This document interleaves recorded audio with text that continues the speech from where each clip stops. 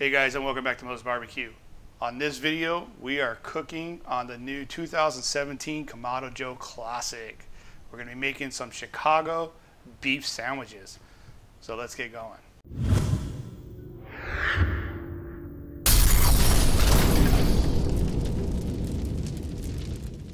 Alright, what we got here is a beef chuck roast.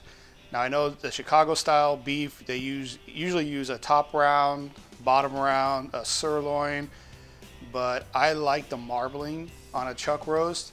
It's going to make it real tender, make the the sandwich more flavor. So what we're going to use to coat our meat here is some Killer Hogs AP rub. We're just going to give that a good liberal seasoning. Go ahead and let this hang out. Let's go ahead and get the Kamado Joe lit up. All right, so here we have it. This is the Kamado Joe Classic. It's an 18-inch Kamado grill. They also make them in the Kamado, the big Kamado, a little bit larger than this, also a little bit smaller than this. This is sort of the middle of the ground, which, in my opinion, is perfect size. It will cook a lot of great food on this. So let's go ahead and pop this thing open. Love that handle on that. We got our mesquite in there. We'll go ahead and just use a torch. Get this lit up.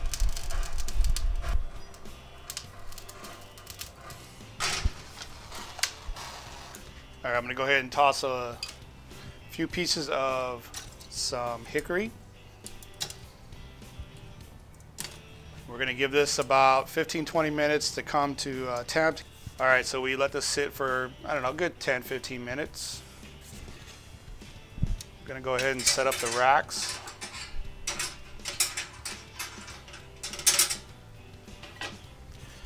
Go ahead and add in our deflector plate. I'm going to go ahead and add a small pan. This will help just with the drippings. Get our rack in place.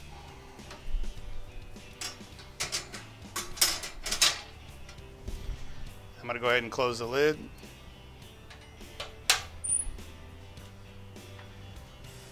Go ahead and open this about halfway, and for the bottom vent, maybe about a ½ inch. We're going to bring this up to about 275, and then we'll go ahead and start adjusting the vents. Now, since this is my first time cooking on it, it's going to take me a little while to get this dialed in, but I'm sure we'll have no problem. All right, I got this thing holding right at 275. Go ahead and work quickly, and we'll get our beef on.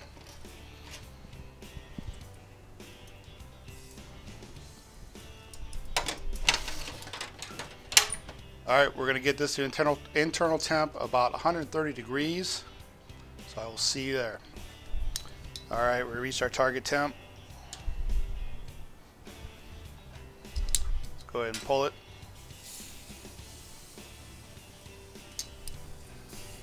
All right, so here's our beef chuck right off the Kamado Joe. We're gonna go ahead and wrap this in cellophane and put this in the fridge and chill it up a little bit. This will help slice it really thin.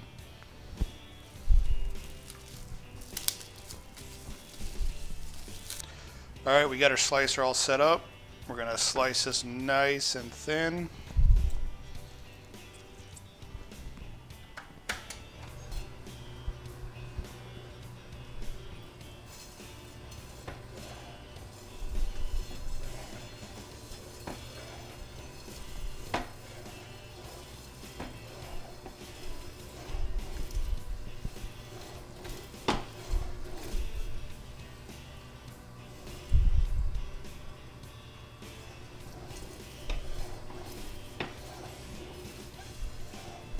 We are at the point where we can make ourselves a sandwich.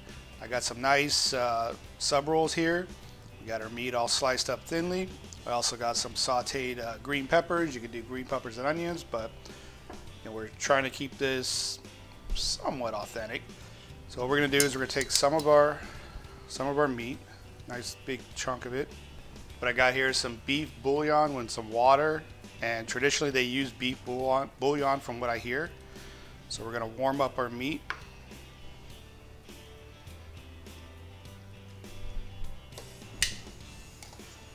We're going to go ahead and grab our beef here, and we're just gonna pile it on.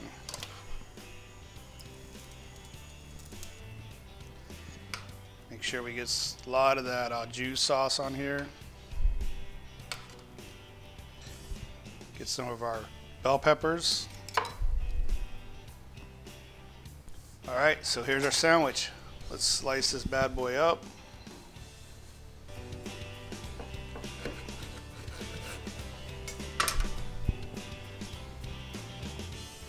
Bottom bun is nice and soggy. Let's get a bite.